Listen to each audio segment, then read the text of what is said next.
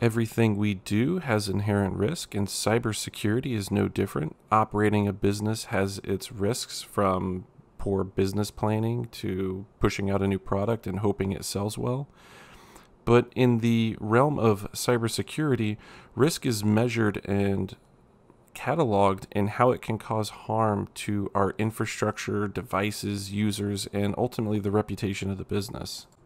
While not an official measure of risk, we can characterize risk by a few general terms, such as its probability, high or low probability. It's a high likelihood of it happening or a low likelihood of it happening. And then next we have impact. What is the impact of the organization? How does that affect the organization? Is it a low impact or high impact?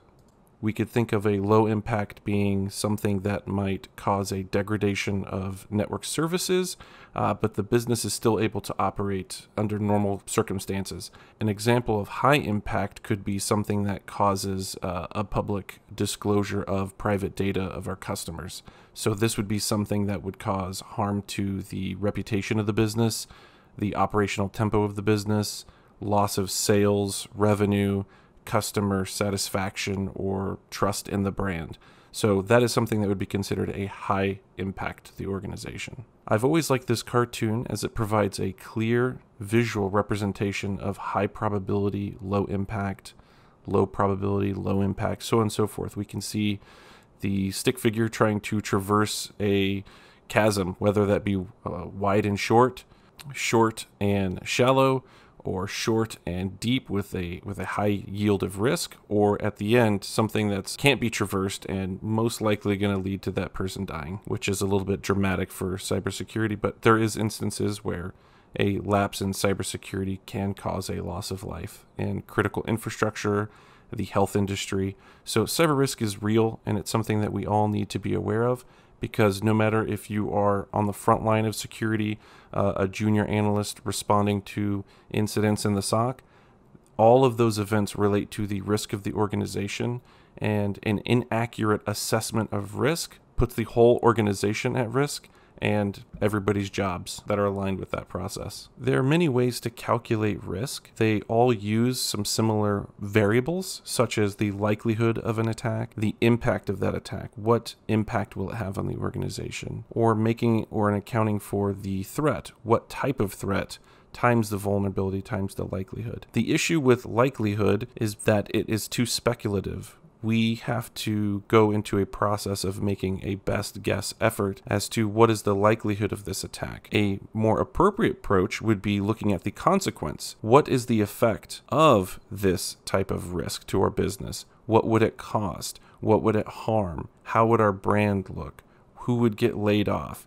What type of products would we have to stop selling? How would it affect our supply chain? All of those things are easier to understand on a decision-making process, but they are harder to calculate. However, they do provide a more accurate assessment of risk when used. To accurately create a risk model, we need to understand the variables. A vulnerability is a weakness that is exploited by a threat actor, or just simply a threat. A vulnerability can be a flaw in a system. It's misconfigured. It wasn't set up appropriately or left in default configuration. An exploit might take advantage of a piece of software. All of these things are vulnerabilities that are present in a certain state of being. What is the current vulnerability state of our infrastructure, devices, software, and even people? How vulnerable are the people in the organization? Have they been trained on social engineering awareness? If they haven't, they're now vulnerable to those types of attacks. A threat is the possibility of a malicious attempt to damage or disrupt a computer network or system, but we can think of threats also as the source, or who's going to cause a threat. There's sort of two parts to this. We have a threat source and a threat vector. Who is doing it and how are they doing it? A threat actor can be organized crime, a nation state, or a lone wolf hacker, and the vector or threat vector they use could be social engineering, and exploit any other method that may exist that's available to them based on the vulnerabilities present in the current organization, whether they are known or unknown. And impact can be calculated as a measure of the impact based upon business criticality. So if we know that an asset is critical to our business operations, it's hard to calculate what is the likelihood it will be attacked, although we could say it's probably higher than a redundant or menial system that really has no value to the organization, but it's still challenging to assess or put some kind of quantifier on the likelihood of impact to that asset. However, we can look at consequence. If that system goes down, we can't process payment card transactions. And over the last 6 months, we've processed roughly $100,000 a day in payment cards through that system. So if that system was attacked, we now know it would cost $100,000 a day would be the consequence to our network or our organization. So very quickly we could start to assess the risk under terms that executives and business leaders really start to understand, and that's dollars. Getting cyber to talk in dollars is very, very powerful because it makes a lot of things move in the right direction. When we talk about cyber as it relates to 0 days or buffer overflows and network traffic analysis or malicious traffic analysis and the artifacts we uncovered in that process, executives sort of go glass-eyed on that. So being able to put something into a dollar amount, as in, if this occurs, we're going to lose $500,000, so it's worth spending the $20,000 to mitigate that risk, that's something they understand. Speaking of risk mitigation, let's talk a little bit about risk management. How do we manage risk once it's been assessed? One of the first things we can do is we can simply avoid it. We do not do that business process. We do not build that application. We do not undergo that merger because the risk is too great. The cost of that risk coming to fruition outweighs the benefits or the gains from that activity. So the business may choose not to conduct that activity and avoid the inherent risk altogether. An organization may transfer risk. We can't accept it. We don't have the skills or means. However, we can transfer that risk onto somebody else who can take on that risk. They can manage it appropriately. This usually comes in the form of external consulting or managed security providers, bringing the right folks in that have those skills to undertake that challenge. Risk transference. Risk acceptance. The business accepts the inherent risk and just carries on. I've personally seen this in the instance of a compromised server, going back to that payment card system that processes lots of money on a daily basis. There was a system that had malware on it. It was known, it was breached, but the organization accepted the risk of that malware staying on the machine and continued to process payment card transactions because the solution to remediate that system was to bring that system down, and that was unacceptable to them. So they accepted the risk of continuing or allowing that machine to process payment cards. Last but not least, probably the most preferred, depending on business objectives, is risk mitigation, like we talked about previously. Utilizing a security control or countermeasure to manage the risk, to put that risk within the acceptable boundaries of the organization. The organization knows what they're comfortable with, and if they can mitigate a risk altogether or bring the level of risk or likelihood down or the consequence of that impact to within an acceptable range, then they've mitigated that risk for the time being. Again, conducting risk assessments on a regular basis provides the inherent visibility that we need to monitor risk as it will change over time. So let's look at a scenario to better understand some of these risk management techniques. This one is covering risk avoidance, and the general gist here is an organization is planning on developing a new application, and it was identified that the required skills needed to secure the app as it supports and transmits private intellectual property and customer data was too great. The organization does not have the inherent skills nor budget resources to bring in the outside party needed to fix this app and get it up to where it needs to be within what they've deemed their compliant or secure state. So the outcome of this is that the cost to develop, maintain, and secure the app was greater than the assessed value to the organization or the benefit of that app being developed. So altogether, this organization avoided the risk and halted this product or planned application development and deployment. Here's another example.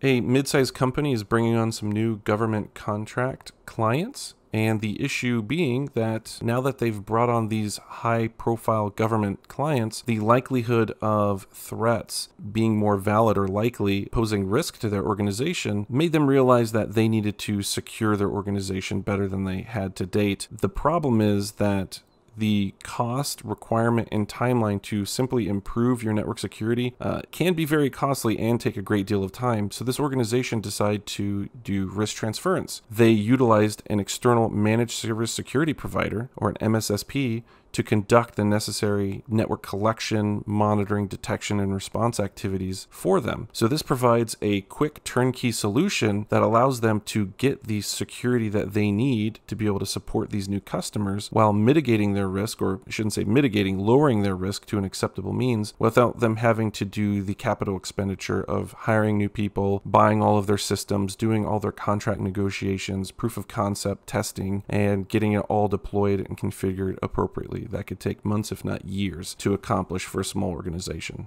And here I got a little bit ahead of myself in my narration of these slides. So here's an example of risk acceptance. This goes back to the organization is breached and a third-party incident response firm has come on board to assess and scope this breach. And during this investigation, it was identified that the payment processing system is one of the compromised hosts or systems within the network. The organization chose to accept the risk by leaving that system online, as the risk of shutting the machine down and loss of revenue was greater than the threat posed by the breached state of that machine and malware present.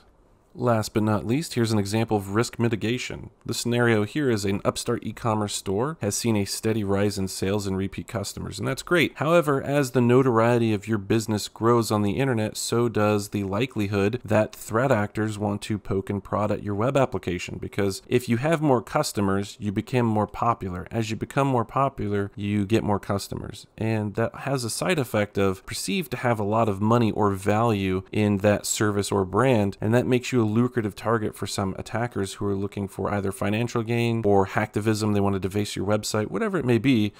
The likelihood of attack is increasing. So this organization was concerned about these increased attacks, or these pokes and prods that were coming from the great unknown as the internet.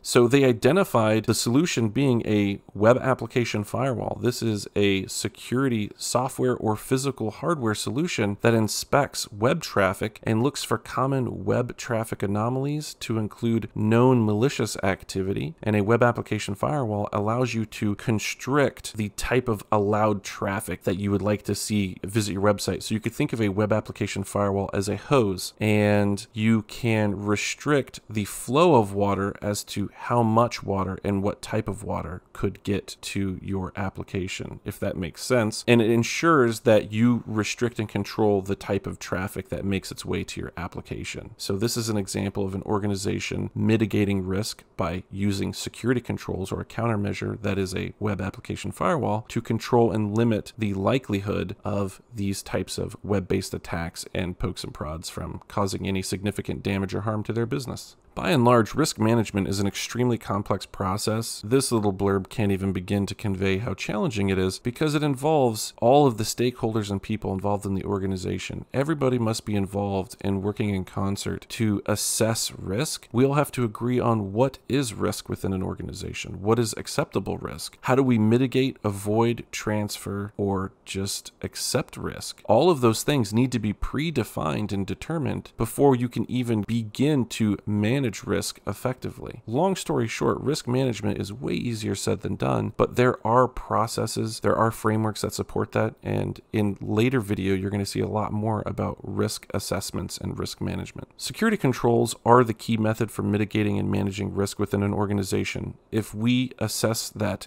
we are going to be attacked by web-based attacks, just like the previous example, we could use a web application firewall. We could use load balancers to mitigate denial of service attacks. We can do a myriad of things that are available to us if we would like to mitigate that risk, if we have an appropriate budget for those security controls. And at the end of the day, security controls, whether they are logical, physical, technological, software, whatever they may be, they usually come with a cost. Even if we have open source security controls and tools, the cost is transferred in the management of that open source project. We now need to manage it, configure it, provide our own support. There is no contract, there is no support plan that's associated with it usually. So regardless of what we do, cost is an ever looming factor. And that's what really dictates how an organization manages risk, how they accept risk.